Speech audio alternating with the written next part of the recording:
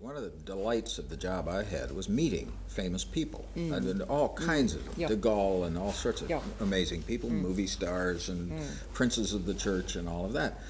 I don't think I ever met anyone who was as I had been led to believe he was by his public persona. Oh, yes. They're always different. And I think this is contributed to by the difficulty of communication that exists. Almost nobody comes through on television the way he really is. And so these campaigns with the image and all that kind of thing simply compound the problem.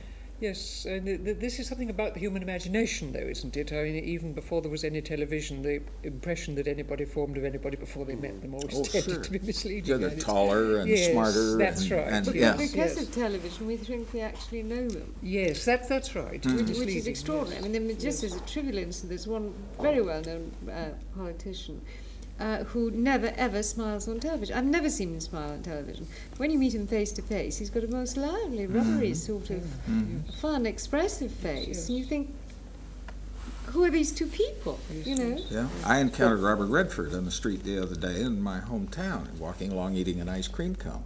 He's a little bitty short man, you know. And was it the right kind of ice cream? It was the wrong kind of ice cream. I can't claim that as a kind of deception, but we are coming to the end. And I mean, I realise once one talks about truth and lying, one's into a variety of fields. We began, of course, by the fact that we're in the middle of an election campaign. That curious attempt somehow to bring the area of Talleyrand to the people, and somehow at the same time tell them the truth, not tell them the truth, or tell them as much of the truth as you think they should know, and on the other hand that you think they deserve to know and that they want to know. What I generally want to know from you all is whether you think over the last few weeks, and indeed over the next week, whether you anticipate that truth to some extent is a casualty. Yes. You do? Yes. Inevitably. There's nothing. I don't know about inevitably, but I mean, why do you think disastrously?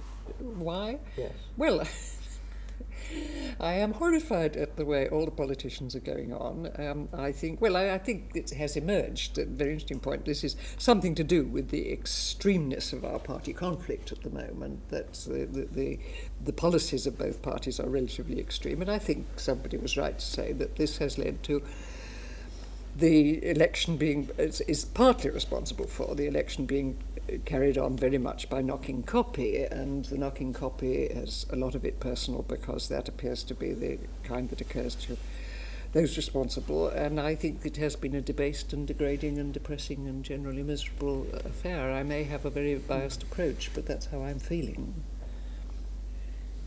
Anthony, I opened with you. Do you feel as gloomy as you did? Well, you didn't feel gloomy in '79. You were portentous then. Well, it's portentously gloomy now, I suppose. I think it's not been an edifying election. It's been a very skillful one, the most skillful I can remember. And I think we need to sort of start political life again after the election, with some ideas being discussed. Philip, what about you made of all of this? Are we hopelessly unrealistic? Well, before I came in this evening, I was very impressed with the British system, and I still am. Now, that may be because my standards are hopelessly debased by the 30-second American commercial. I think that we have an artificial and unrealistic view of how people either do or ought to make up their minds.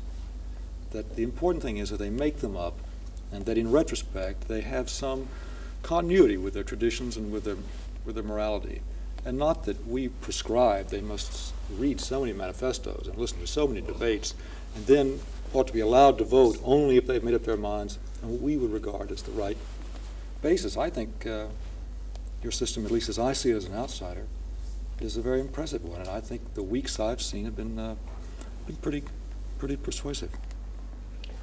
Well, to those of you still there, I really should thank the Bishop and Anne Burdus and Philip Bobbitt and Anthony Smith, John Ehrlichman, Mary Midgley for bearing with me and my preoccupations and our preoccupations indeed with lying and truth, falsity and deception, politics and personal morality.